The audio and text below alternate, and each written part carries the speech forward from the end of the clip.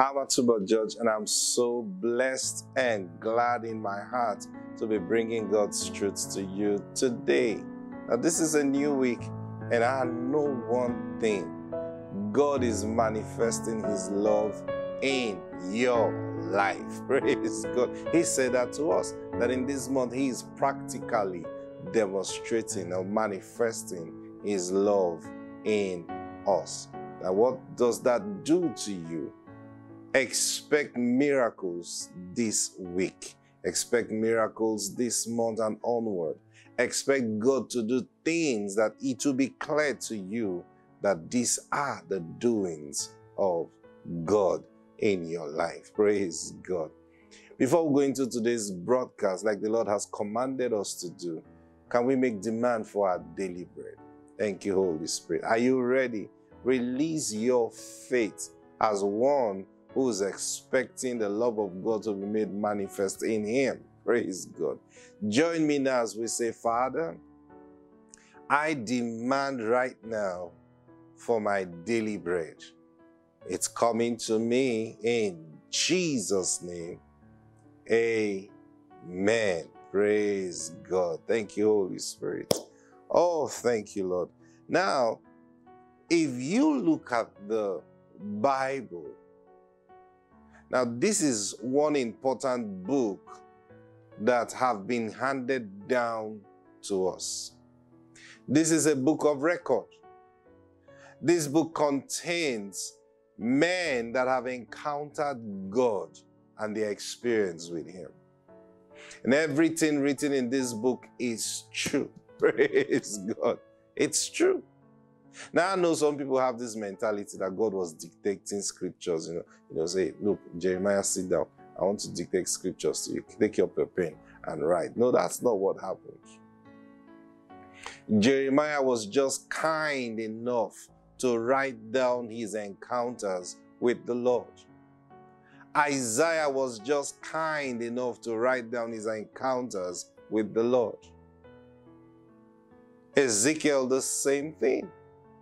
Everyone that have penned down the things that are written here, and some things were just gotten from history and because people decided to pen down the things they experienced, they saw, and they learned. Now, all this compilation, God moving men, I believe, to put these things together.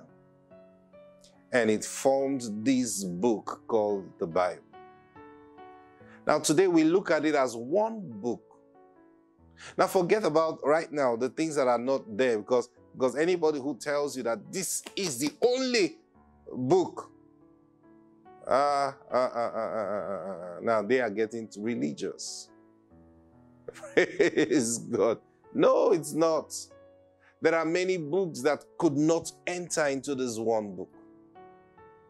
And not that those books were lies. They were lots of books of truth. Now, imagine even the 12 apostles of Jesus. Now, let's remove Judas.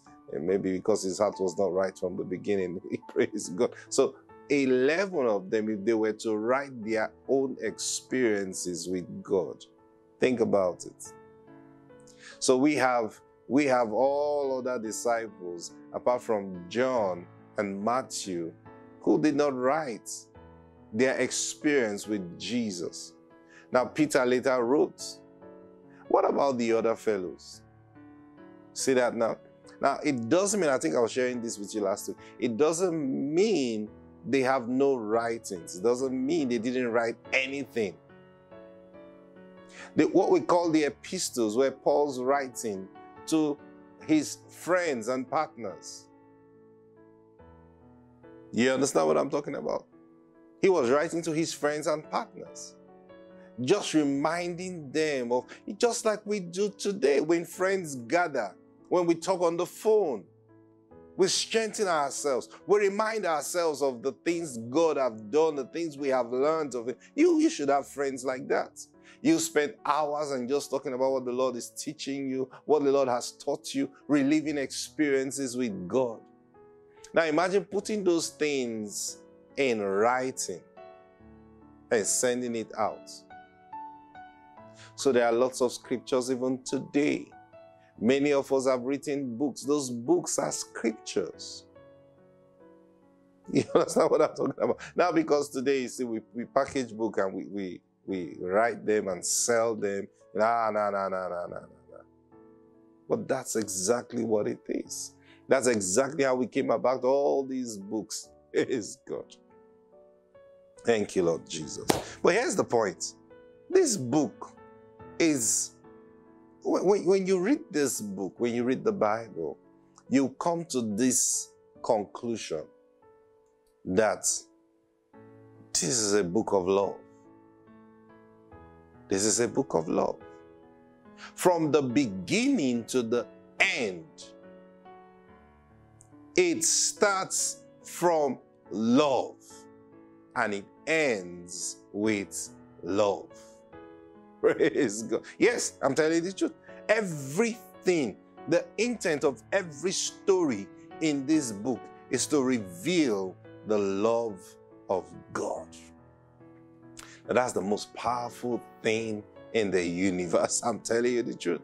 The love of God. Why? Because God is love. Love is His character. Praise God. You want to know the character of God? It is love. You want to know what God's going to do tomorrow? He's going to love. Praise God. You want to know what God did yesterday? Yes, He loved. He's loving today. He will love tomorrow. He can't change from love. Praise God. Because He is love. That's the perfect description of God. God is love. And so when God wants to do something, He's doing it in love. He's doing it in love. Take love out of it. You find nothing else there. Only the devil. Praise God. Because you take love out of it, you've taken God out of it. And when you're taking God out of it, what do you have left? See. And the Bible says, for example, where there's envy and strife, it says there is confusion and every evil work. Now, what does that tell you? Love is not there. when there's strife, when there's envy, love is not there. And so when love is not there, it means God is not there. That's why it says there is confusion and every evil work. Another way to say that is, there is the devil right there. Praise God. Thank you, Holy Spirit. So God is love. I want to share something. It's been in my spirit for a few days now. And I just thought to share with you, because that's how the Lord does, with us. He just gets His word into our hearts, and you just can't forget it. You are meditating on it day and night, and just, it's just getting big inside you. Praise God. Thank you, Lord Jesus. Galatians chapter 5. Galatians chapter 5 and verse 6. Now, last week I was sharing with you how God demonstrated His love to several people, and He never needed them to pre-qualify. Praise God. Now, moving from there, I'll just meditating on, because I told you these things I share with you. It's not because, I've written them down, I want to share them with you. Now, I know what God wants me to talk about. But even when I sit down here to talk about this thing, I trust Him for the now wisdom. See that? So I don't get it all written down. Okay, I'm going to share like this. No, I know in my mind that's what we do when we prepare. Okay, Lord, I know this is what you want to talk to me about. I just present myself to you so that you communicate it properly. And sometimes you're just meditating on it. And then by the time I begin sharing, the Spirit of God even begins to take me in dimensions. I'm sharing these things and I'm like, praise God. What are we talking about? Praise God. But I love it because I know He's the one leader. I can see Him ahead of me leading the conversation. And so when I finish, I go back and say, Lord, what was that? That's new. Praise God. Wow. And then I begin to meditate on it, and it's growing big and big inside me. Like, whoa. That's how you get established in His word. Praise God. So Galatians chapter 5 and verse 6. Now watch this now. He says, I'm reading from the Old King James. It says, for in Jesus Christ. Now take note of this. For in Jesus Christ, neither circumcision availeth anything, nor uncircumcision, but faith which worketh by love. What's it say? He said, in Christ Jesus. Now, some of you may have heard me say things like this before, that there is no difference between the Old Testament and the New Testament. It's just preachers and teachers who try to create a difference. Praise God. Now, the Bible translators, in trying to differentiate, put that Old Testament and New Testament in the Bible. And some people take it too far to start getting revelations on the word New Testament and getting revelations from the word Old Testament. But these are just for demarcation purpose.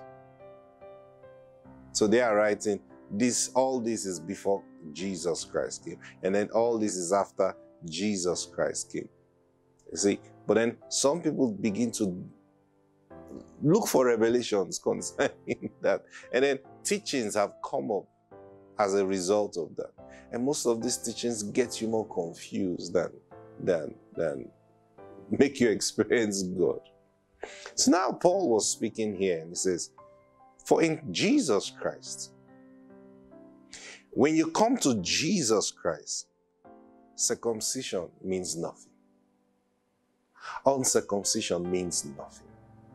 So whether you are circumcised or you are uncircumcised, it means nothing before Christ Jesus. Oh, because you're not circumcised, God cannot use you. No. No. Oh, because you are circumcised, that means you're keeping the law, so Jesus cannot use it. No. He says it means nothing. It means nothing. Then there is something that means everything. And what is that? It's a faith which works or worketh. Normally English would say, which works by love. So what makes faith work? Now, I want you to understand this. He didn't just say circumcision or uncircumcision does not mean anything in Jesus Christ, but faith. He says no. The specific faith he is talking about is the one that works by love. Now, even Jesus said, have faith in God. Now, why did he say have faith in God? It's because you can have faith in any other thing. You can have faith in the devil. You can have faith in any other thing but God. But Jesus said, be deliberate about your faith. Have it in God. Now, that's another way of saying have faith in love. Because God is love. Are you following me? So now then, when he says, but faith which worketh by love, he's saying the thing that works this faith, the thing that makes this faith real, the thing that makes this faith work. Now remember what faith is: the substance of things hoped for, the evidence of things not seen. So faith's got substance. Faith has substance. Now, what is the substance of faith? It is that thing that is behind the faith. So now you see that some people, when you fear something, you say, oh, I'm afraid this is going to happen. I'm afraid that is going to happen.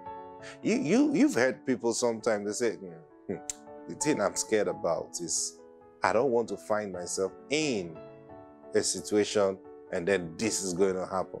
Now, what do you think they are doing? they are expressing faith in that thing they have heard or experienced. So what they are doing is believing in the substance.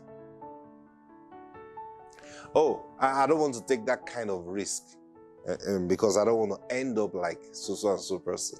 You see, now they are expressing the substance of things they have not seen by themselves. But now they have heard something. They have experienced something. So based on what they have experienced or heard, now they are now expressing faith. Now, faith for themselves in those things that they have heard. So why would someone say, I don't want to do this because I don't want to end up like this? Because they have heard how somebody ended up who attempted to do something like that. You see that now? So they are expressing faith or believe in something. So when the Bible says faith is the substance of things hoped for, the evidence of things not seen. Now there is the evidence. There is the evidence. What is the evidence in this case? The evidence in this case is the word or the experience in God. Now, I have not seen, I'm giving an example. I have not seen prosperity before, but I have heard that God blesses and prospers people. Okay, so what is the evidence? The evidence is what I have read concerning this person and this person and this person. Now, that thing I have read becomes substance. I want you to listen to me. It is now substance. So my mind is working on that substance. And because, hear me, thank you, Holy Spirit.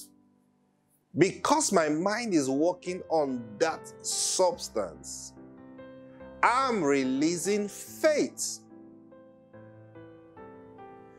Now, if that substance is real, and the only thing that is real is God, praise God. If that substance is real, then it will end up occurring again in my own life because it is substance. Now, if that substance does not exist, now this is why giving false testimonies is very dangerous. Because people now begin to have substance or believe they have substance when there is none. You see, because that thing, substance is always words or experience. See that now? So if that experience, if those words are false, it means that thing you are calling substance is false. So truly you don't have substance. It means you don't have faith. Are you getting what I'm sharing with you? Praise God. Oh, thank you, Lord Jesus. Why is the time just running so fast? Praise God. I want to finish this thing up. But my time is up. But hey, I'm going to continue from here tomorrow because you need to get this. It will help your life move in the direction that God wants it to go. Praise God. So remember this. Faith is the substance of things hoped for, evidence of things not seen. Now that is what faith is. Now, I'll close with this. You now have to be sure that your substance is real and not empty. Praise God. Father, I bless everyone today. I declare in the name of the Lord Jesus Christ that your hand, your mighty hand is resting upon everyone that is watching and listening right now and causing them to experience your love like never before. In Jesus' name, amen. Praise Praise God. I'll see you tomorrow. God bless you.